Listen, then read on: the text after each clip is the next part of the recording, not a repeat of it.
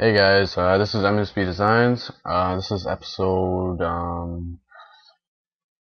5, 5 or 4, my tutorial Tuesdays. Today I'll be showing you guys how to make gloss, or sort of like a glossy feel to anything, or YouTube background mostly. This is pretty easy in my opinion. So yeah, let's get to it. I'll just use a default template like this.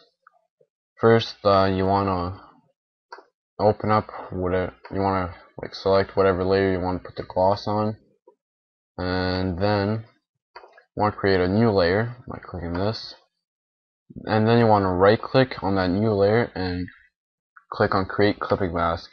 This will make it so the change only apply to that layer. You want to click on your marquee tool.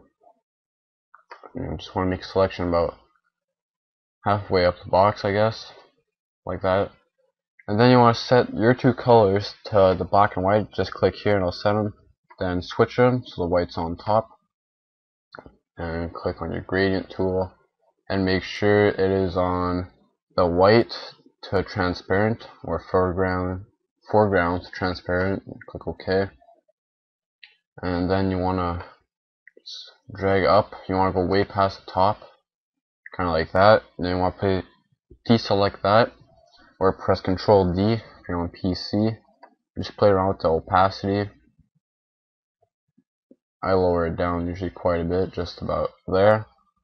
And for smaller things, like this top bar, I'll just create another new layer and create a clipping mask once again.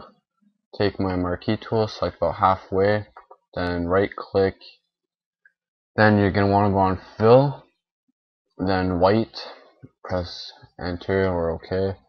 Deselect that. Then you want to play around the opacity. I usually put about 3% or a bit more. It depends on what color scheme you have going on for your background. And yeah, you'll see it'll give it a really nice look, kind of like this background. But yeah, this is just a plain sort of template that I made. And yeah, you have this really nice look to it.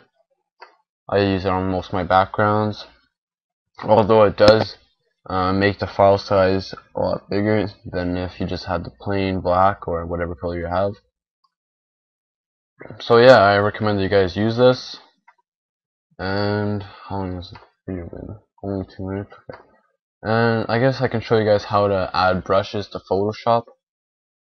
I'm sure people are wondering this, so yeah. Want to click on your brush tool. Then you're gonna have all your brushes. Sorry about that. You have all your brushes in here. I have quite a bit of brushes, but to add some, you want to click on this. Then you want to click on this little arrow. Then you want to go on load brushes. Then you want to go to wherever you saved all your brushes. I have them all saved in one folder.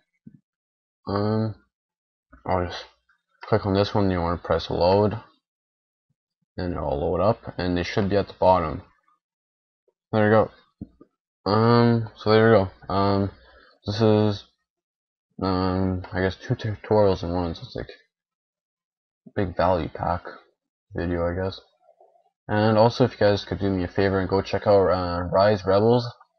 He's a good guy. He has almost 7.2k subs. So yeah, go check him out. He's got some good stuff on his channel. And also go check out the Rise Clan. Good guys. Nice to talk to. And yeah. Hope you guys enjoyed this. Hope it helped you. Don't forget to comment on this video, because I don't get much comments. Something productive, I guess. Don't forget to rate the video. I prefer likes, obviously, but do what you feel.